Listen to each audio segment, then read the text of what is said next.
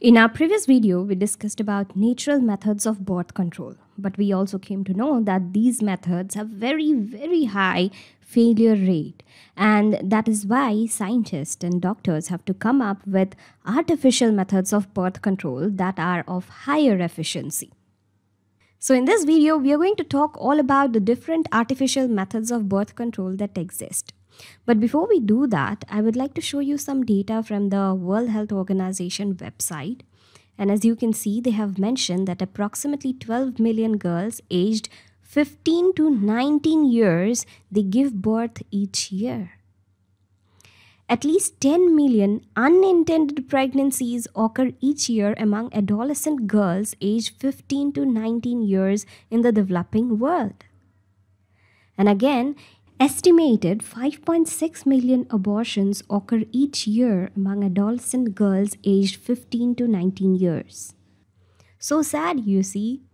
15 to 19 years is such a young age, and probably most of them are not capable of taking the responsibility of a new life and yet end up getting pregnant, probably because they have very vague knowledge about the methods of birth control that exist. So learning about this topic is not just for gaining marks in exam, but this topic is for life.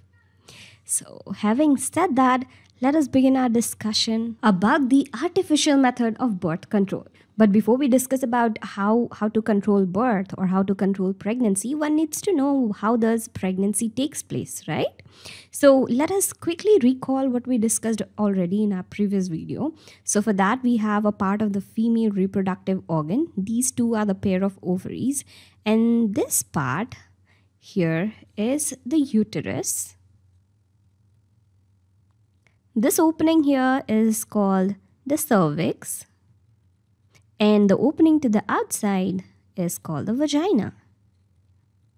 And every month, alternately, these ovaries release an egg into the fallopian tube, and the sperm cells that are released in the vagina after sexual intercourse, it swims through the cervix, through the uterus, into the fallopian tube, fertilizes the egg, and then the egg which is fertilized, which is now called the zygote, slowly moves down the uterus and gets embedded in the uterine wall. This is what happens, and this is how pregnancy takes place.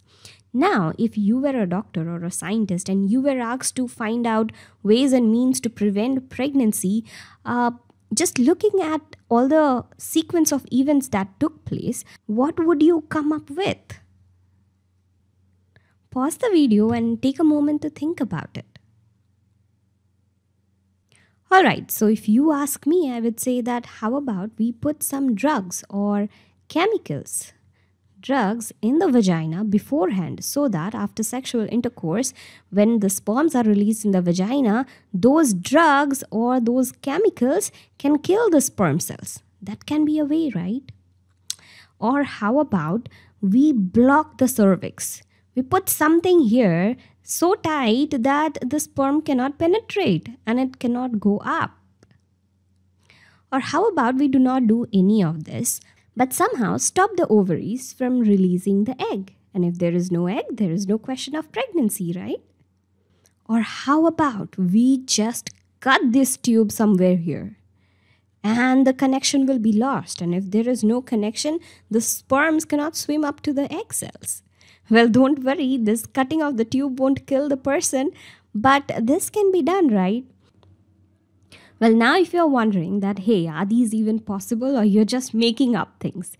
Well, all these different methods that we just discussed are possible and people are practicing it for years now. So all these different methods are categorized into 6 different types under the artificial methods. And these 6 different types are barrier method, in which we put a barrier between the sperm and the ovum. The spermicides are the drugs that we talked about, which can be put in the vagina that can kill or immobilize the sperm. Third is the intrauterine devices. These are devices put in the uterus and they somehow stand in the way of implantation. And fourth and fifth are pills and injections. They stand in the way of the hormonal balance. They somehow play with the balance of the hormone in a way that it can stop ovulation, that is release of egg. And sixth is the surgical method. Remember we discussed about cutting the fallopian tube, that comes under the surgical method. Now that we have so many different methods, how will one select which one is the right one for him or her?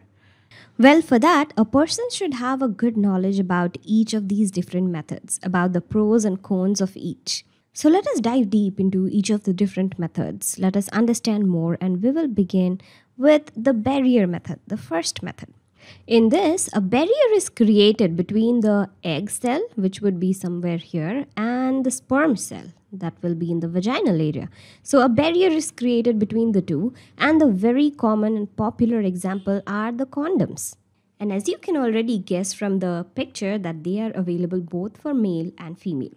Talking about the male condom, they are tubular latex sheet which is rolled over the male penis, and they are worn before sexual intercourse, so that when a person ejaculates, his sperm, all his body fluid are all captured in the condom and nothing gets inside the female's body. In fact, this is the only contraceptive method that prevents the contact of body fluid between the partners. And that is why condoms can prevent sexually transmitted infections.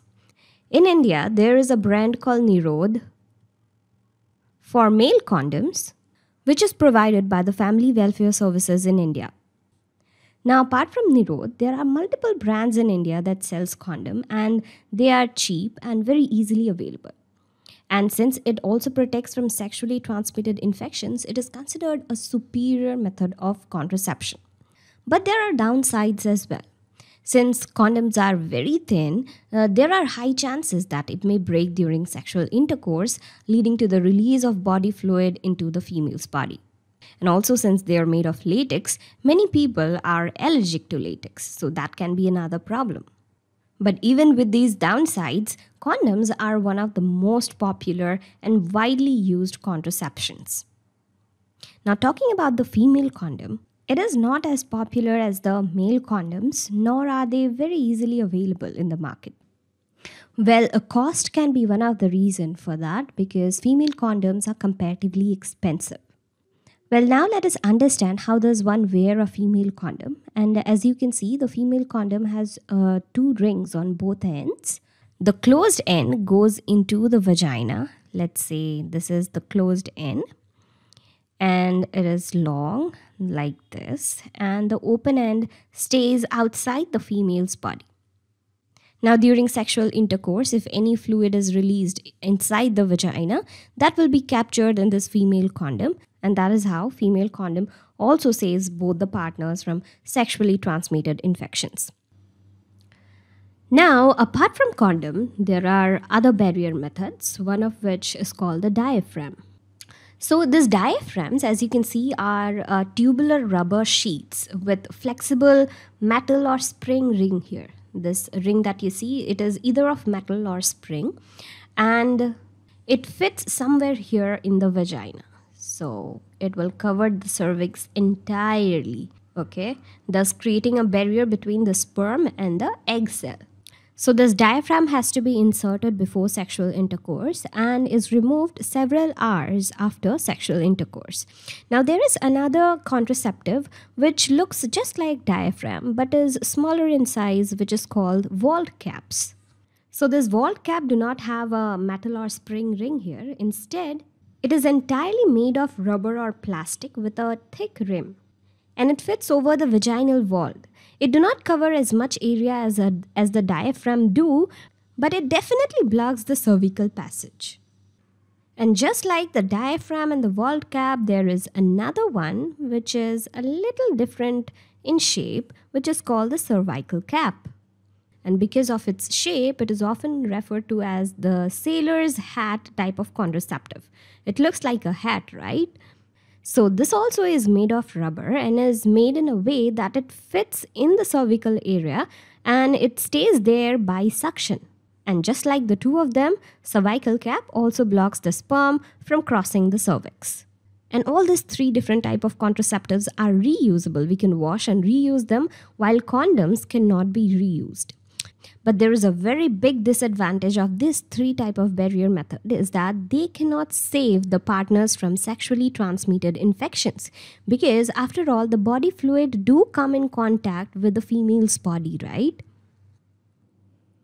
And also, it has higher failure rates than condoms, because the cervical cap, diaphragm, vault cap, they have very high chances of getting displaced during sexual intercourse.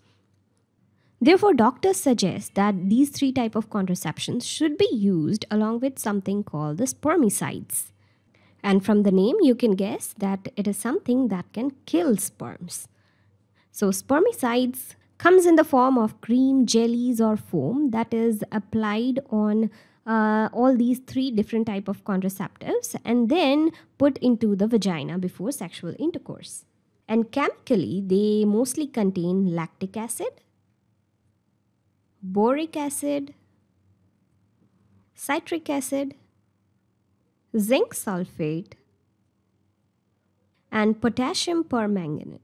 So different creams and different jellies would have different compositions, but these are the main things that are present in spermicides. And they basically work by making the entire vaginal area extremely acidic and not suitable for the sperms. So the sperm's membrane gets disrupted in such an environment and thus gets killed.